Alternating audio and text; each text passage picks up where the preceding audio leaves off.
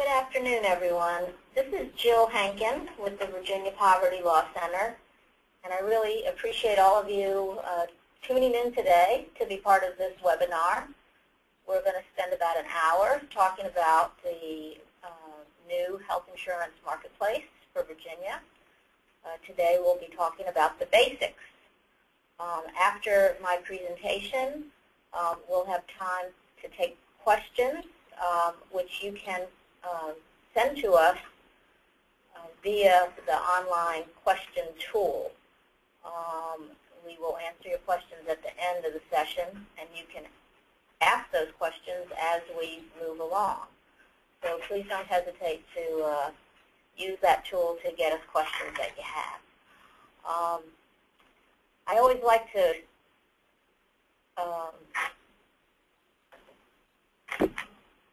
start a presentation like this by reviewing for the audience what the Affordable Care Act, or Obamacare, is really all about. There are three major buckets of goals in the law. First of all is to extend affordable insurance to more Americans. We have 50 million uninsured people in the United States, and the law intends to provide options for insurance coverage to many, many millions of those people. The second bucket is all about improving private health insurance and reforming some of the abuses that have been common in private health insurance over the years, like denying people coverage for pre-existing conditions, or placing caps on coverage, or annual limits, or rescinding a policy for an innocent mistake on an application. So that's the second bucket. And the third bucket is all about developing better health delivery systems so that providers are paid more for the value of the services provided than the volume, looking more at quality than quantity. And there are lots of projects, innovations, experiments underway right now as a result of the Affordable Care Act to improve and modernize our health delivery system. Bringing the law a little closer to home, in Virginia we know that we have up to 1 million uninsured people, and most of the uninsured in Virginia are individuals and families that are lower income. They have income below 200% of the poverty line, and most of them are from families where there are workers. So we're getting close now to the time when there will be major changes starting on January 1st. Those changes include an option for an expansion of the Medicaid program for more adults. In Virginia, there's a possibility of new coverage for up to 400,000 uninsured Virginians if the state would adopt the Medicaid expansion. The state is not there yet. There's a legislative commission looking at Medicaid reforms, which the General Assembly decided needed to be completed before expanding coverage, so we're still waiting for that. The second major change, of course, is the new insurance marketplace, which we're going to be talking about today, and this is where people can shop for and purchase affordable private coverage. And the third big new requirement is the mandate requiring individuals and businesses to have or provide health insurance. So again, we'll be mostly talking about the marketplace today, and I'm going to say a little bit about the mandate before we're done. So talking about our new insurance marketplace, states did have the option to create their own exchanges or marketplaces, but Virginia chose not to. So as a result, Virginia will be served by a federally facilitated marketplace that will be run by the federal government, and we use the acronym FFM. And this is where individuals can compare and purchase private health insurance. What they buy are called qualified health plans, or QIPs. And the important thing to realize about the exchange or marketplace is that that's the only place people can get premium tax credits to help them pay for their insurance premiums. Only if you go to the FFM can you get tax credits.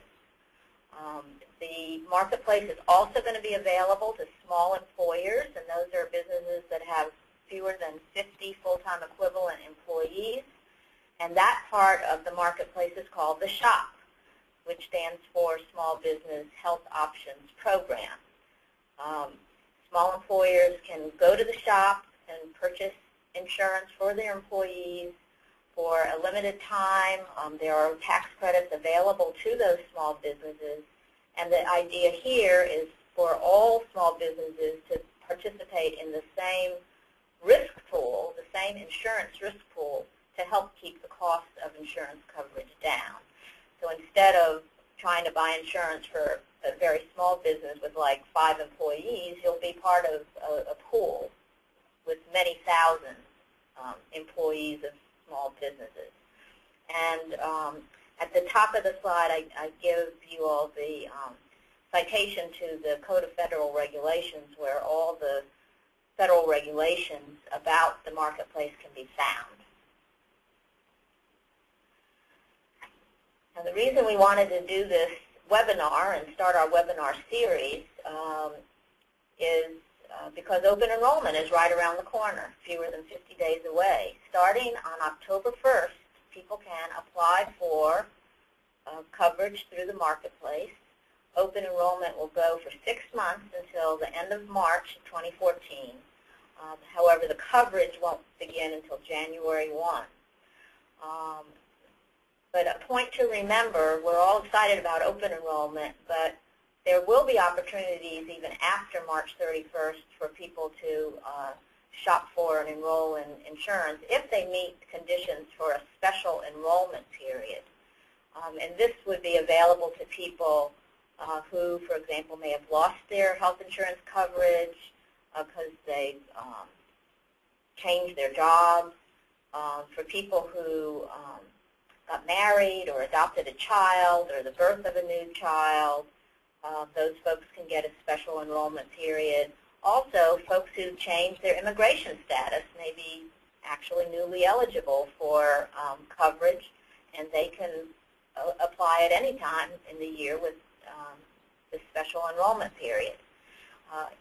And interesting to see that a special enrollment period is also available if the marketplace makes an error in someone's case or for other exceptional circumstances. So those are sort of catch-all situations that might apply to individual circumstances.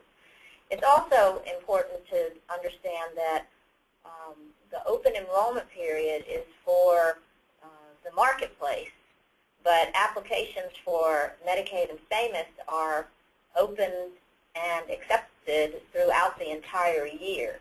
So after March 31st, we're going to still see plenty of activity, and there's plenty of work to do in terms of helping folks with special enrollment and applications for people we know or we think are going to be eligible for Medicaid or FAMUS. Now, there are 2 basic conditions to be eligible for insurance through the marketplace if you want to get those premium tax credits, which help you pay for the premiums. First of all, the individual or family's income has to be between 100 and 400% of the federal poverty line. And here's a chart showing you the range of that income. The second condition is that the individual or family does not have access to affordable job-based coverage. There's a specific calculation that will be used to determine if the job-based coverage is affordable or not. And they're going to look only at the cost of an employee-only plan to determine if the cost exceeds 9.5% of family income. And you may be thinking that, well, that doesn't really seem fair to look only at the employee's cost for coverage. What if there's a family and the cost of family coverage is a lot higher? Well, it really isn't fair, but unfortunately that is the law and the way it's been interpreted at the federal level. So in looking at that cost of job-based coverage, they will only be looking at the cost of employee-only coverage. And the second piece of this is to determine whether or not the insurance itself provides an actuarial value, and we'll be talking about that a lot later, of no less than 60%. Basically, does the plan, is it good enough to cover about 60% of an average individual's health care needs over the course of a year? So those are the two requirements in terms of eligibility to get those tax credits through the marketplace. I should also mention here that if someone's already enrolled in Medicaid or Medicare, they're not going to qualify for exchange products either, because they have minimum essential coverage. In terms of applying through the marketplace, there will be many options available to people, multiple doors for application. The main one, though, is the online application process that you could see at the federal website, healthcare.gov. And this really is a great website. It's easy to navigate. It uses easy to understand language. And this is where people can actually file for their health insurance after October 1st of 2013. There's also and I should say that you can go to that website today for a lot of excellent information about the marketplaces and about the Affordable Care Act. It's quite good. I recommend it. Also, live today is the federal call center at the number that's listed. And this is a 24/7 phone line that's staffed by people who can help people who speak many languages and can provide basic information about the marketplace. We also expect to see a Virginia call center. We're not sure exactly what the Virginia call center is going to do. We know that it will be helping people with Medicaid and FAMUS applications. We believe that folks who don't qualify for those programs but could possibly get coverage through the exchange, we believe they'll be referred. We don't know if they'll be referred automatically to the federal phone number or automatically to some other place, or if they're going to have to actually hang up and dial again. That's a detail that we're still waiting to figure out. People can also apply for coverage through our local departments of social services, either in person or online.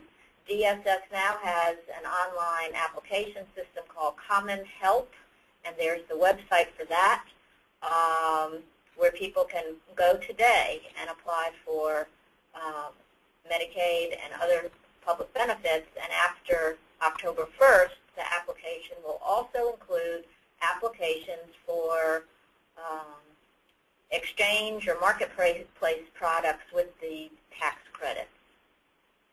And I also included the link to the new federal paper application, just so you could see how the federal government is going to be asking people to file for coverage. This particular link is to the family application, and I think it's about 12 pages because there are a lot of pages for different family members. But there will be a shorter paper application for individuals, and there's also even shorter application for people who want to get health insurance through the marketplace but are not interested in tax credits. You should know, however, that the online application is going to be even more streamlined because it will only ask people questions that are relevant to them. So, for example, if an individual is applying for coverage on the online application, they won't have to sift through questions about other family members because it's only for one person. So the federal government is encouraging people to use the federal online portal to file these applications, because it will be the most streamlined way to get that application completed. And here's some of the information that people will need. We talked earlier about that requirement that people don't have access to affordable employer-based coverage. So if someone's in that circumstance, there will be questions about whether or not there is access to employer-based coverage, and what it costs the employee, and what the range of coverage is. And this is an area where people will have to be asking their employers to fill out a little form that explains exactly what's being offered by the employer. And we expect that after October 1, the employers that are offering health insurance to their employees will very quickly become familiar with this form and help people fill it out so that they can get through this part of the application. Beyond that, it's pretty straightforward in terms of the identity information for all the applicants, including their Social Security number and immigration status. For household size and countable income, this is a new concept for us in the healthcare world, but the new rules are all going to follow tax code principles, and people will be asked what they expect their household size to be in 2014, what they expect their income to be in 2014. Because remember, we're talking about health insurance coverage during 2014, and then the next April 15th of 2015, people will be filing their tax returns by that date, and that's where the questions are going to be asked about, did you have insurance, for how long, etc. And the amount of the tax credits that people get are going to be based on the actual 2014 tax returns that are filed in 2015.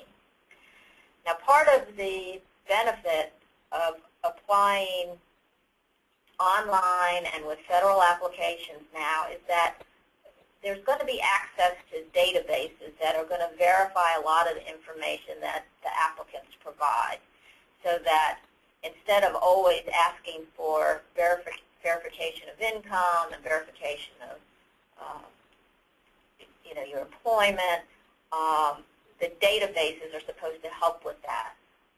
They're supposed to help with the Social Security numbers and the immigration status, and even looking at income that's being received currently, or reports of income being received currently through different databases. And this is intended to streamline the process so that paper documents are only asked for as a last resort. Now, when you get to the marketplace, you'll see that there's a lot of standardization.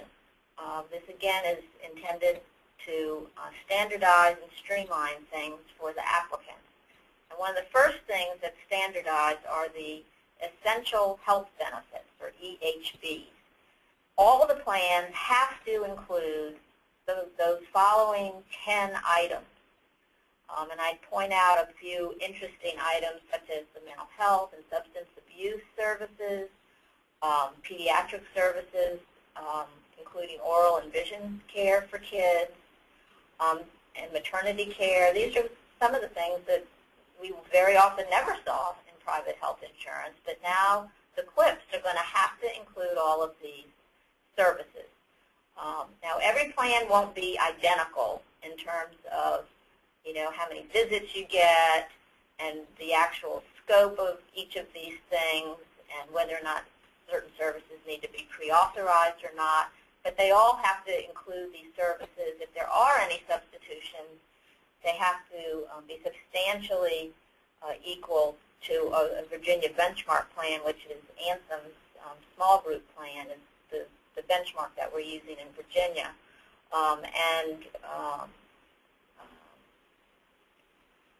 So there will be consistency in the services that people get in any of these QIPs. Another way that things will be standardized is that the QIPs are going to be grouped by value. And This is where we talk about actuarial value of each plan.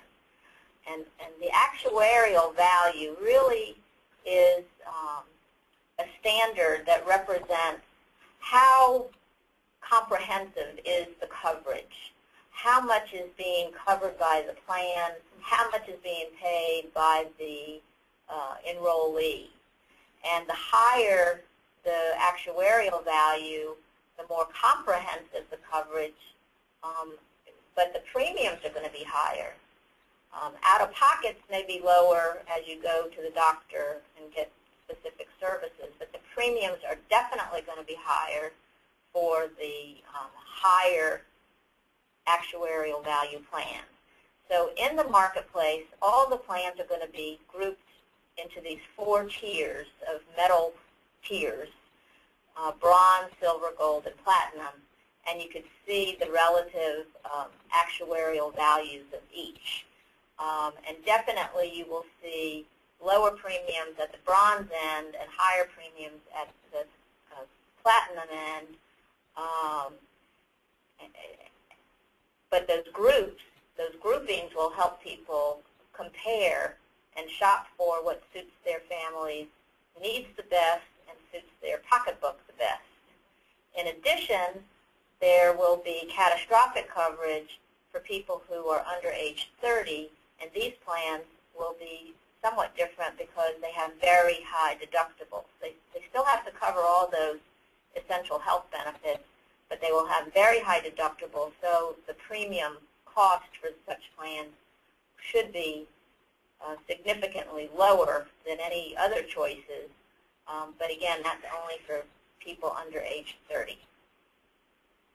And here's just a picture of the various metal tiers and the comparison of the, well, the stated actuarial value, but it shows that, you know, the platinum plan itself would generally cover about 90% of the individual's health care needs, but the person's going to pay for about 10% of those expenses. Another important change in the Affordable Care Act is what the law requires to ensure reasonable premiums. First of all, there's a whole new set of rules about setting premiums on different criteria. It used to be the plans could charge more to folks who had pre-existing conditions. Often those costs were out of sight. And also historically, women paid more for their health insurance than men. Those situations have totally been prohibited. Although the plans can now base their premiums on the age of the applicant, on the geographic area where they live, and they can also charge a lot more, I think about a third more if the person's a smoker. So the whole way that plans have to set their rates, their premium rates, has changed. Also, there are provisions now in the law to require rate reviews by the state and or federal governments whenever a premium is planned to increase by more than 10%. I mean, that's brand new in Virginia. We had very little rate review at all in this state, so this is a welcome change. But I think most importantly, there's a new medical loss ratio that applies to all these plans that requires that the plans actually pay out 80 to 85 cents for every premium dollar on actual medical benefits. And if plans can't meet that MLR, then they have to rebate money to the customers for what they overcharged the customers. And we know last year in August there was $43 million returned to 685,000 Virginians because the plans simply charged them too much. The plans did not pay 80 to 85% on medical benefits directly. So this, again, will be a very important part of controlling premium costs. for consumers. So where are we now in Virginia? Well, the Bureau of Insurance within the State Corporation Commission was given the authority to review and approve insurance rates for certain plans and to perform all the plan management functions for the marketplace. So that means that the Bureau is responsible for certifying that a particular plan is eligible for sale on the marketplace. And after a lengthy process, just last month, I believe, the Bureau did recommend 9 different insurance companies for certification for Virginia's marketplace. 4 of the plans are statewide. 4 of them are planning to cover only the Fairfax region, and 1 is planning to be only in the Lynchburg area. And those 9 companies are going to be offering a total of about 200 different plans. And the way you get to that large number is to realize that each of these plans will be offering plans in different metal tiers. They'll be offering plans in different geographic areas. They will have the different age ratings. They will have the different costs for smokers. And we'll look in a little while, they'll have different plans for people who are eligible for cost-sharing reductions. So when you start multiplying out the various iterations of plans, you can see that it doesn't take much before 9 companies are offering 200 different plans. But when people are shopping on the exchange, shopping in the marketplace, they will only be seeing the plans that fit their particular needs. So, for example, if you're not in Lynchburg, you're not going to see the plan from the Piedmont Insurance Company. So people are not going to have to wade through 200 different plans on the internet. They'll be able to see which of the plans are available to them and fit their particular needs and the rates that apply to their situation. So here's another chart showing these 9 companies that are planning to do business in Virginia. I should point out that HealthKeepers, Inc. is actually an Anthem HMO product. If you were wondering where Anthem was, Anthem is the HealthKeepers HMO. And the 9 companies all plan to offer individual policies, and 6 of them will also be offering shop plans for small businesses. Now, what kind of rates are we going to see? Well, last month in July, the State Corporation Commission held a meeting and had a hearing where these 9 plans that want to provide quips on Virginia's marketplace made presentations describing what their rates would be for what they would consider their most popular plan. Now, I warn you in advance that these numbers, there's not a lot of certainty to this at the moment in terms of comparisons, because we really don't know if these are reflecting the same metal tier of plan. They don't seem to show different geographic variables or those tobacco ratings. But just to give you a basic idea of what the premium rates, and these are monthly premium rates, what they might be for these 3 different categories. Here are the numbers that were presented to the FCC. So there are numbers for the single male who's age 29, relatively inexpensive coverage. For a family of 4 where their parents are 45 and they have 2 children. And then the cost for an older couple who are both age 60. So again, this is just for your interest. Don't rely on these numbers right now. But it's interesting to see, even so, that there really is sort of a wide range of prices. And again, these are for the monthly premiums only. And this is what the health insurance plans are going to charge. It's not necessarily what the individuals pay. because, as we'll be talking about in a minute, many individuals will be eligible for premium tax credits that are going to reduce the cost of their premiums. So these certifications that were made by the Bureau of Insurance were shipped up to the federal government, and now things are pending at CMS to make the final decision on which plans are going to be certified for sale on Virginia's federally facilitated marketplace. And we will be able to see the actual rates being charged on October 1st, because that's open enrollment and everything's got to be up and running. And of course, we hope to be able to see some of this beforehand, so we'll be able to give good advice to individuals that we're working with. So let's talk some more about the premium tax credits. Now again, the only way to get premium tax credits is to shop at the FFM. Okay? You can't get it any other way. And just consider these tax credits as a form of financial assistance to help people pay for their health insurance.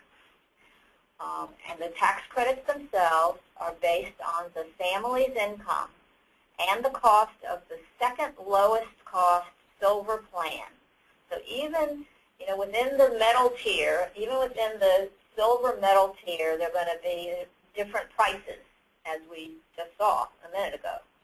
So the tax credits themselves are going to identify, well, what would the premium rates be for the second lowest silver plan for this individual or this family? And that's how we calculate the tax credit. And based on the individual's or the family's income, there will be a maximum contribution that they should make towards the premium. And again, this is calculated from their income. And you'll see here the chart that if the countable income is under 133% of the poverty line, that they will be expected to pay just 2% of their income for their health insurance premium. At the other end of the scale, 400% of poverty, the cost is 9.5% of family income. And we're going to work a very simple example here so you see how this tax credit is going to work. And I should point out that our next webinar in 2 weeks, we're going to spend a lot more time talking about premium tax credits and talking some more about how do you figure out what the household size is, how do you figure out family income, just so you get a better handle on that. But for now, a very straightforward example about the tax credits is this. Let's just talk about John, who is a 32-year-old single male. He has an annual income of $17,200, and that is 150% of the poverty line. So we look back at our chart and we see that at 150% of the poverty line, he's expected to pay 4% of his income towards the cost of his health insurance. 4% of his income is $688 a year. The next step is to figure out, well, what's the cost of the second lowest silver plan? And just looking at those charges, those rates that were provided to the State Corporation Commission, I just sort of selected this number to relate loosely to that. But let's say the cost of the second lowest silver plan is $4,000 a year. Well, from that amount, John's required to pay $688. So that means that John's annual federal tax credit is $3,312.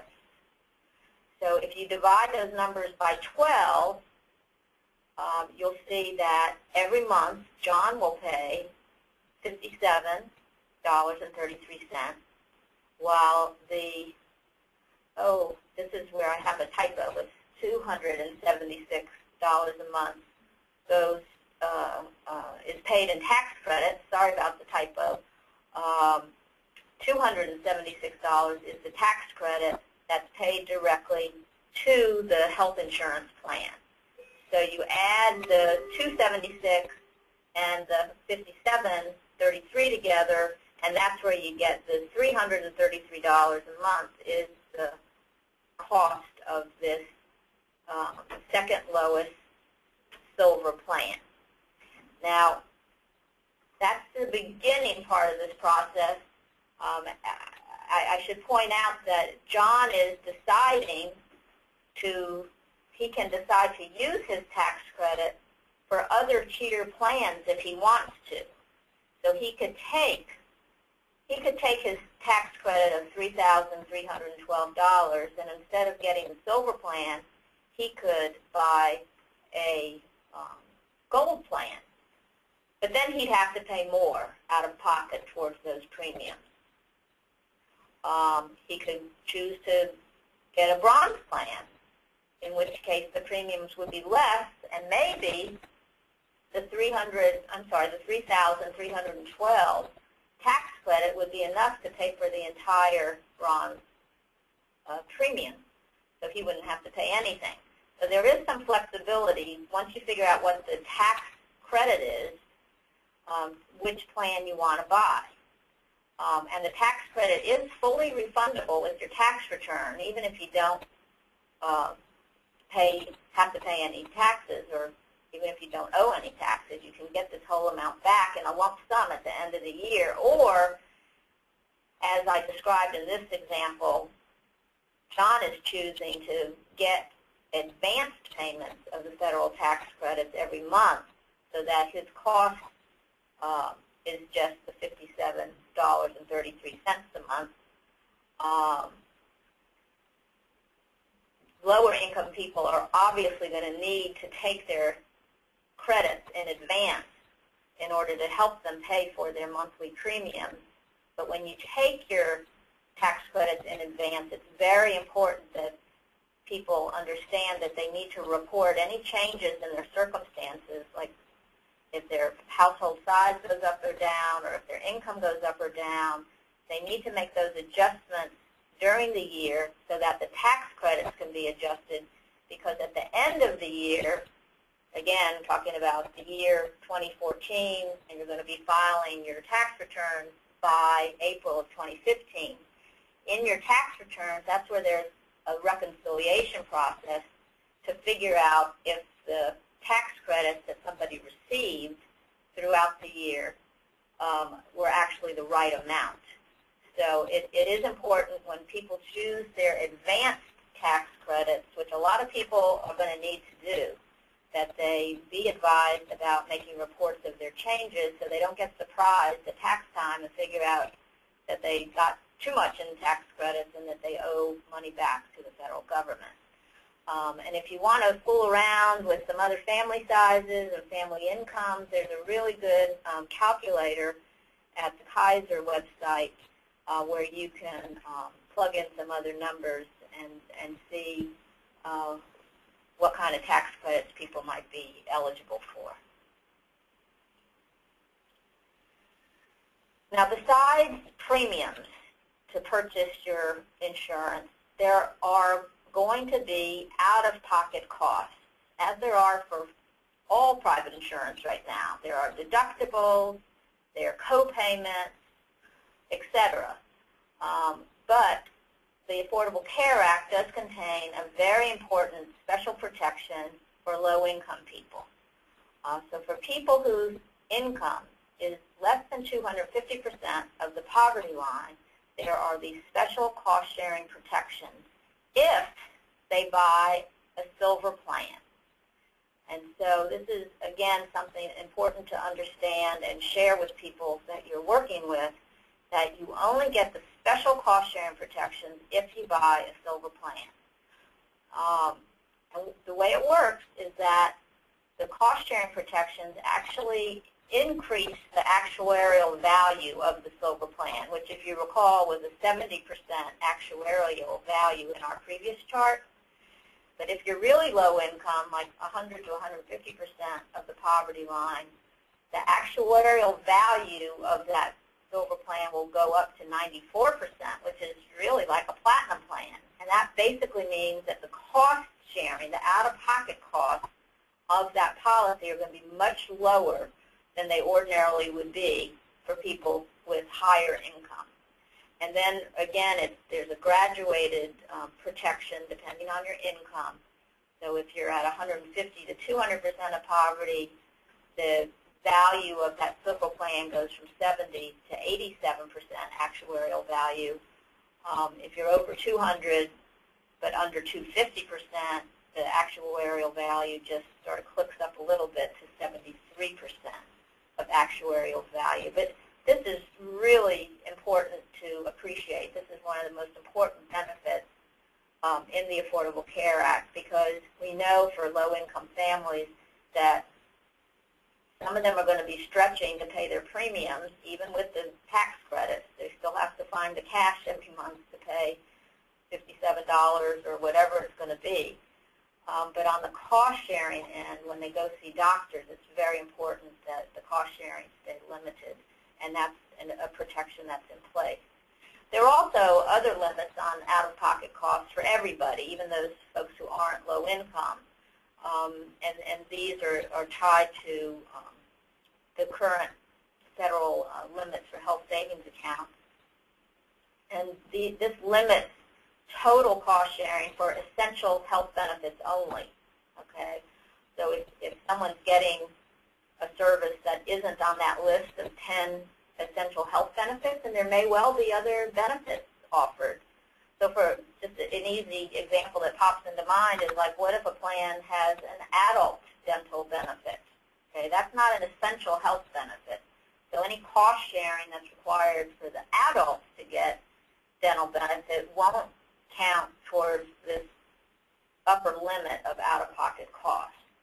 And here's the chart that shows the maximum out-of-pocket costs for an individual and a family at different poverty line levels. And you may be wondering, well, how in the world can someone with 100 to 200% of poverty how could a family at that low income level ever manage to pay $4,000?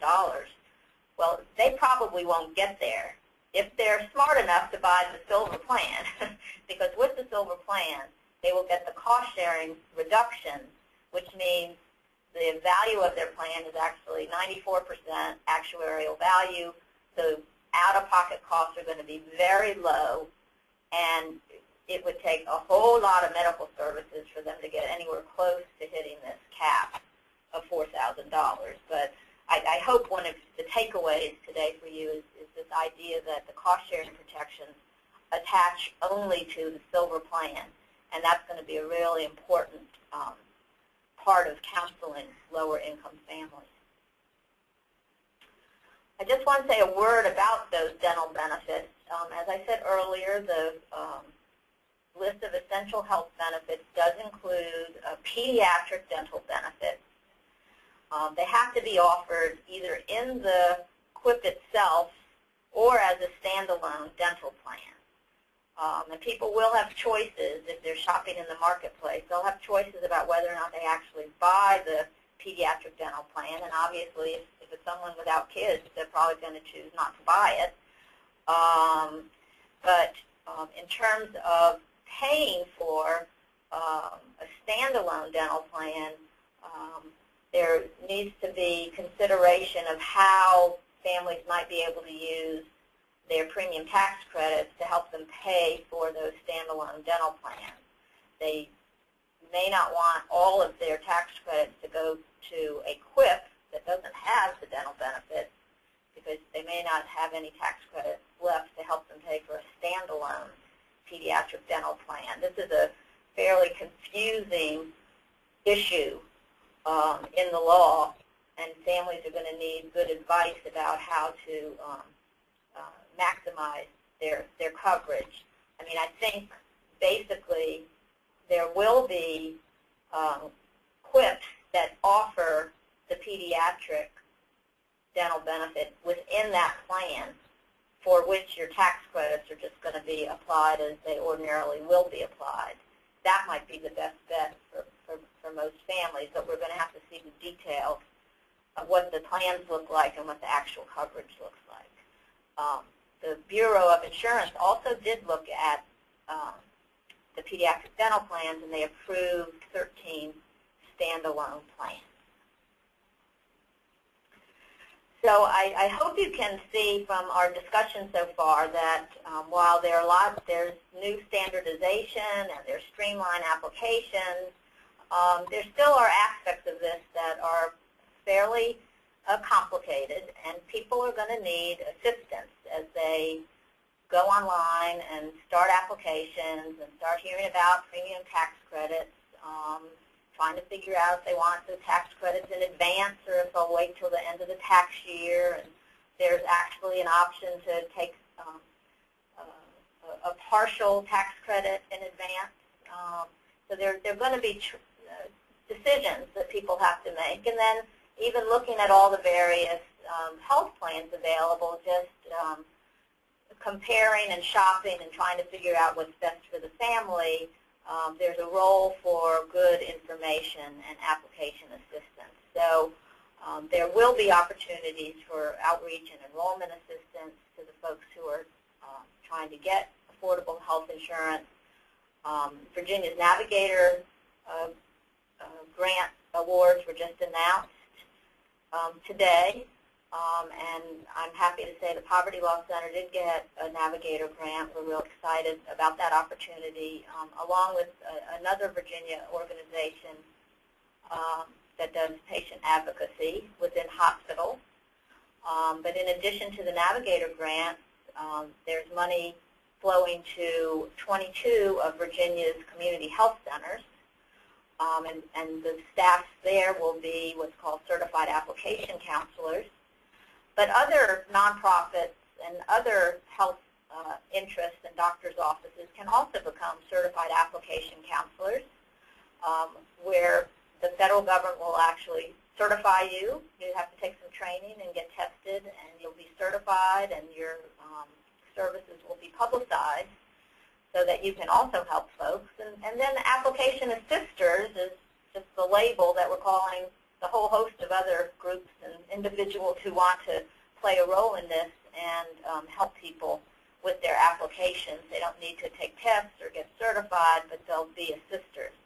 And it's important to remember also that agents and brokers have an important role to play. I think they'll do a lot of work with small businesses, but they'll also help individuals with their applications. And if you're interested in outreach and enrollment, you could look at the regs and guidance at the website that's noted there.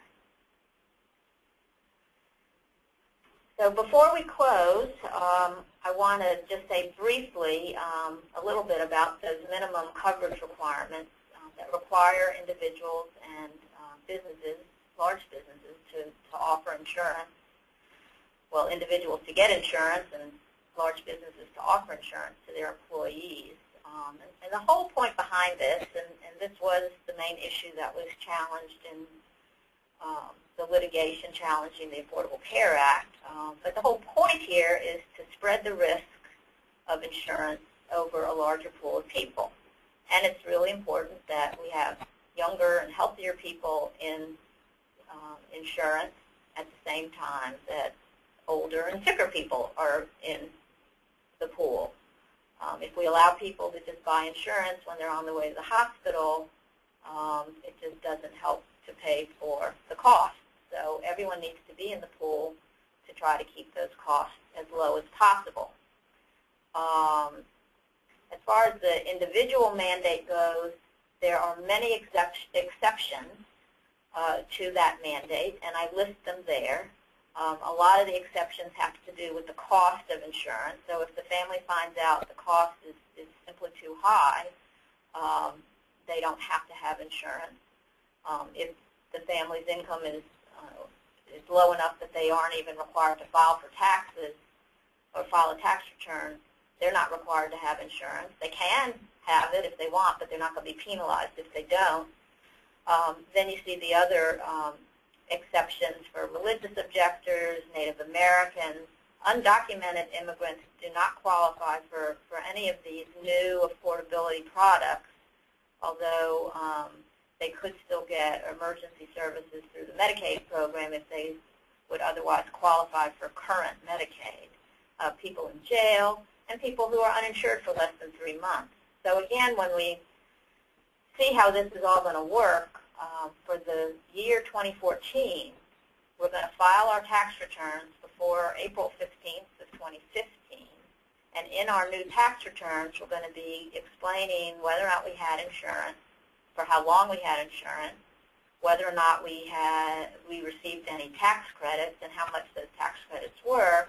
And that's going to help calculate our ultimate bottom line of how much in taxes we owe or how much in tax refunds we are going to get.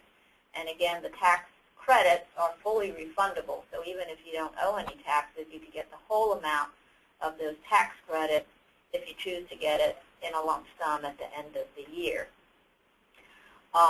There is also a mandate that applies to large employers. And those large employers are those companies that have over 50 full-time equivalent employees. The penalties, the reporting and penalties for this piece of the Affordable Care Act have been delayed until 2015, just to let the other parts of the law get in place first. Now, if you are subject to the mandate but you fail to have insurance, there are penalties. But overall, the penalties are really a lot less than the cost of insurance. So I look at this more of an incentive to have insurance rather than a punishment for not having insurance. And I've put up here for each of the next few years, what the penalties can be. And for the first year, an adult, a single adult, the penalty is $95 or 1% of family income that is above the filing threshold. So you may remember that the filing threshold I pointed out somewhere in here was $10,000 for an individual. So it would be either $95 or 1% of the income above $10,000. And then there are other, you add in, if it's a family, you add in penalties for the child, and there's the maximums. And another thing I learned recently is that the maximum penalty can't be more than the cost of the average bronze policy nationwide. So again, the penalties are not as much punishment as they are incentives for people to go ahead and get insurance and take care of the new affordable options that we have. So before I close, I do want to remind you of our next 2 webinars that sort of build on what we started today. And the next webinar is going to be on the 29th of August, and we'll get into more of the nitty-gritty about the premium tax credits and cost-sharing reductions, talking about household composition and income. Because as you can see, that federal poverty line rating or status is really going to dictate a lot of what's going on for a family. Where they fall in the poverty line calculation really is going to make a difference, and that's totally dependent on how many people are in the family and what their countable income is for that purpose. So we'll be digging into some of those details. And then the 3rd webinar will be September 13th, and we'll talk about some of the Medicaid eligibility changes and the Medicaid expansion that's still pending in Virginia. So with that, I say thank you for participating, and now we'll turn to some of the questions that have come in while we've been going through the slides.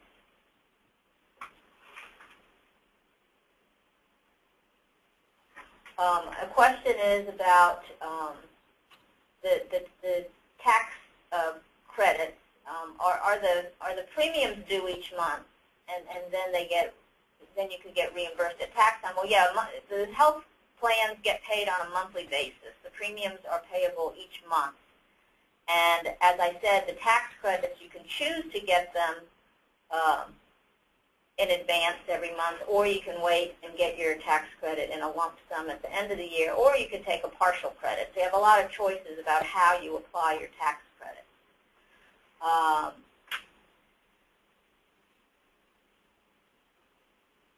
Another question, will people who have Medicare be required to get the insurance? The answer is no. In fact, they're not eligible. As I believe I mentioned, if people are enrolled in Medicaid or Medicare, they're not even eligible to get this coverage at all. So the answer is no. Question, what do you mean employers will have to fill out forms? Do the individuals take those forms to their employers? Now that deals with the question on the application. One of the first questions is, do you have access to affordable health insurance from your employer?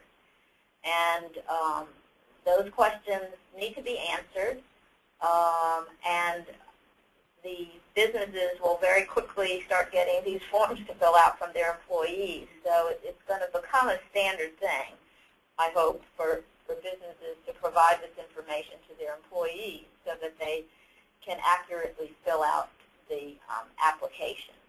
And yes, the employee will have a form to take to the employer just to get the information about the cost of the employee-only plan and the actuarial value of that plan.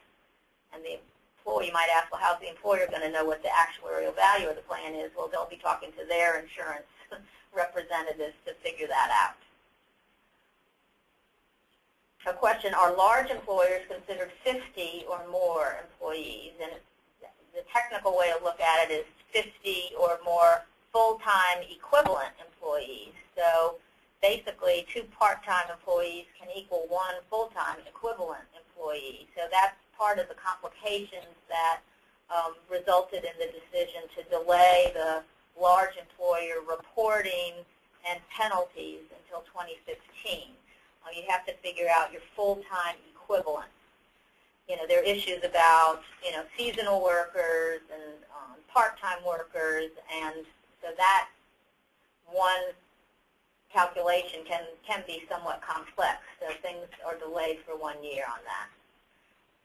Question, could you tell me if all the Virginia Community Health Centers will serve as navigators in addition to the 2 organizations announced today? The community health centers, 22 of our Virginia Community Health Centers are going to serve as certified application counselors. They will be certified by the federal government. They will be publicized as available to assist people. They're technically not navigators, so they technically have some fewer responsibilities than navigators have.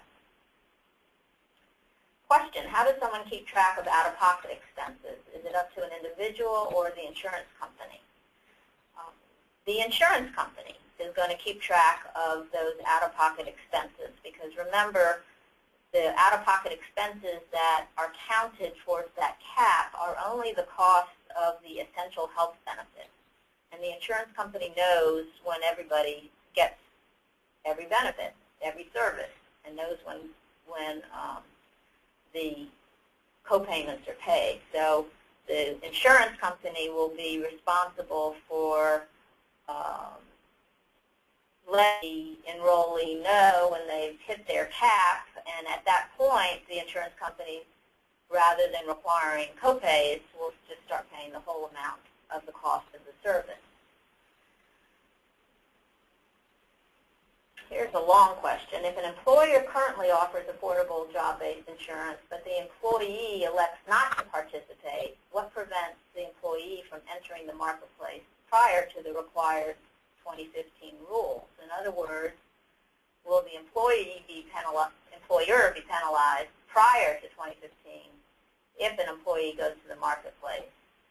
And the answer is they delayed the whole penalty, the reporting and penalty requirements for those large businesses until 2015.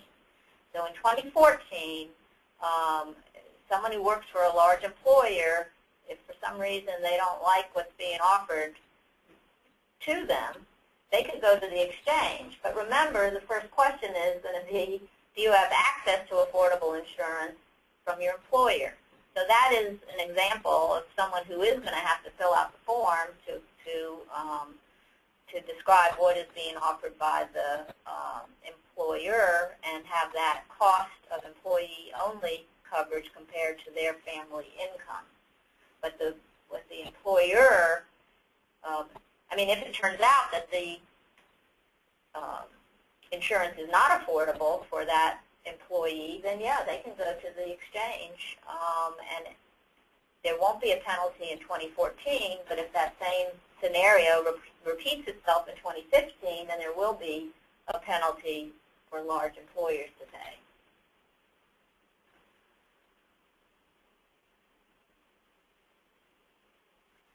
Here's an important question. What happens to people under 100% of the poverty line who do not currently qualify for Medicaid? Well, this is a real problem for us in Virginia. Remember I said that to get tax credits through the exchange, you have to have income between 100 and 400% of the poverty line. Our current Medicaid program has eligibility levels that for adults is much, much, much, much less than 100% of poverty. In fact, there's no coverage at all for childless adults, even if they have zero income. That's what the Medicaid expansion is supposed to be for. The Medicaid expansion is supposed to fill in the gap between current Medicaid and actually 138% of the poverty line. But right now we don't have a Medicaid expansion adopted in Virginia, and we most likely will not have a Medicaid expansion on January 1 of 2014. So that means that people with income below 100% of the poverty line are going to fall into what I call the Medicaid gap. And it's going to be a real problem, not just for the individuals who are going to find out that they don't have insurance, they don't have a way to get insurance, but it's going to be a real problem for all of us who are doing application assistance and Departments of Social Services. I mean, we're going to have to tell a lot of folks, up to 400,000 people in Virginia, that they don't qualify for any health insurance because Virginia has failed at this point to adopt the Medicaid expansion. We certainly hope that that's going to change in the future, and I think that the examples we'll be finding, the people we'll be finding after October 1 who fall into the Medicaid gap will be important to explain those stories to our lawmakers. A question about that those plans that were serving Fairfax, and the question is it Fairfax County, Fairfax City, or Fairfax area? I don't know the answer to that. I don't know exactly where the lines are drawn, but there is a Fairfax region, which is one of the geographic regions that allow for different rates for the health insurance policies, and so somebody knows exactly where those lines are drawn. I think it's a broader region than just the county or the city.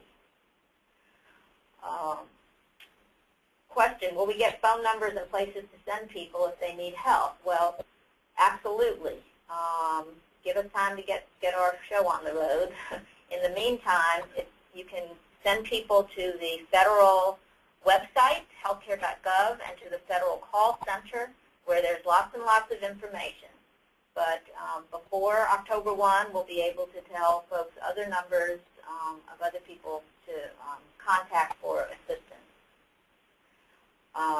Several people have asked whether or not our presentation is going to be available. We're going to post the presentation and a recorded version of this webinar on the vplc.org website by next week, so you'll be able to find it there. And we will keep track of all the folks who participated today to make sure you have information about signing up for the next 2 webinars. Here's a question about the shop. How does a small business join the shop? Well, the small business also goes to the healthcare.gov website, and there's a separate application form for small businesses. And as you saw, there will be different plans offered to those small businesses. So it's a the same place, but a somewhat different process once you go there to apply for coverage for your small business employees.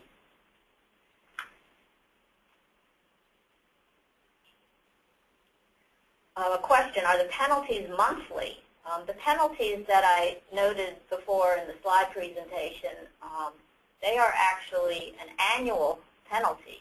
So there again, you can see that it's really not that much. This is the amount of the penalty that would come out of your taxes.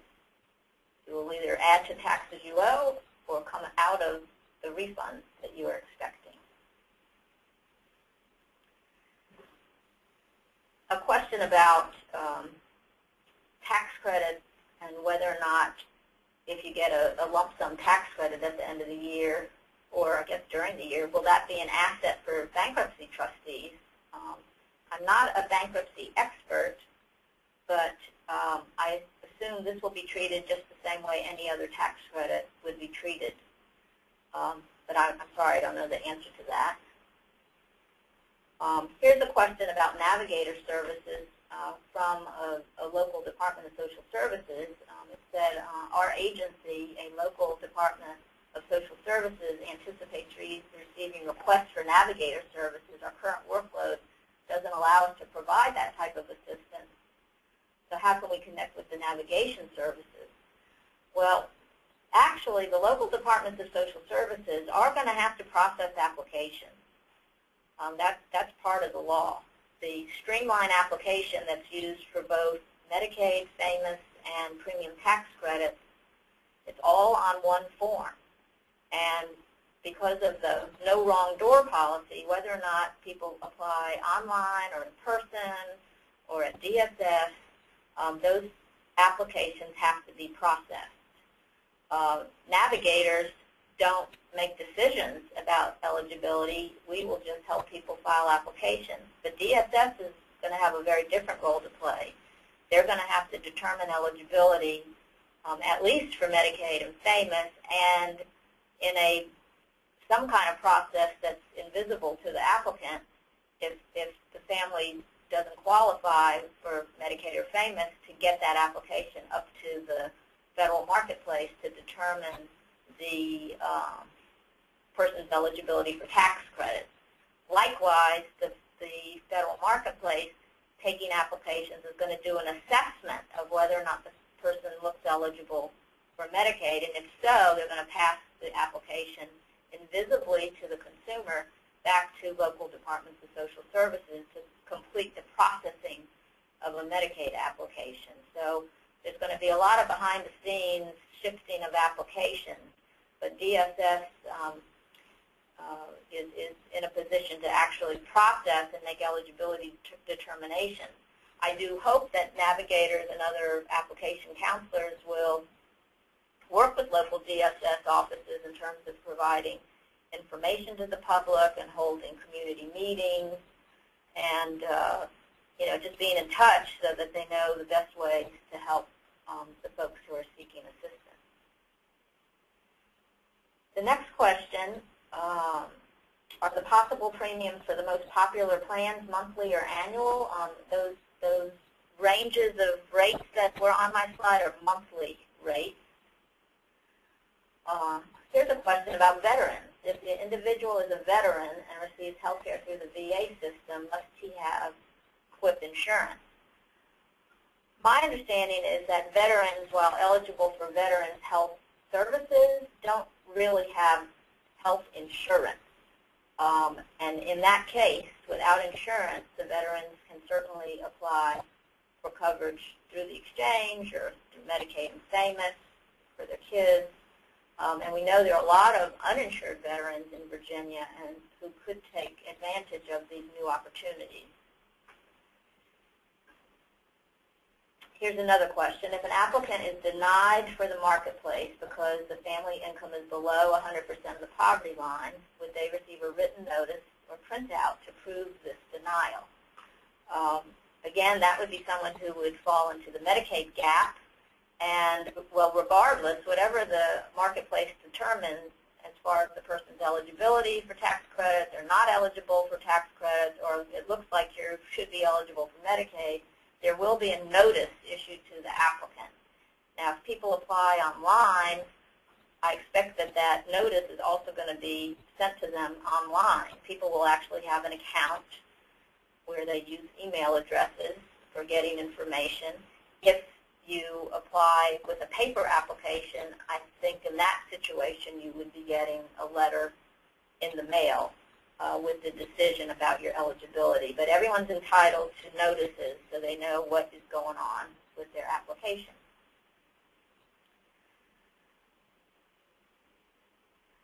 Your final question is, what happens if a person misses open enrollment and doesn't meet the special enrollment requirement? Well, if you miss open enrollment and there's no grounds for special enrollment, I believe you just have to wait till the next year. I mean, you could file your application and get the process started, but your health coverage wouldn't begin until January of the following year.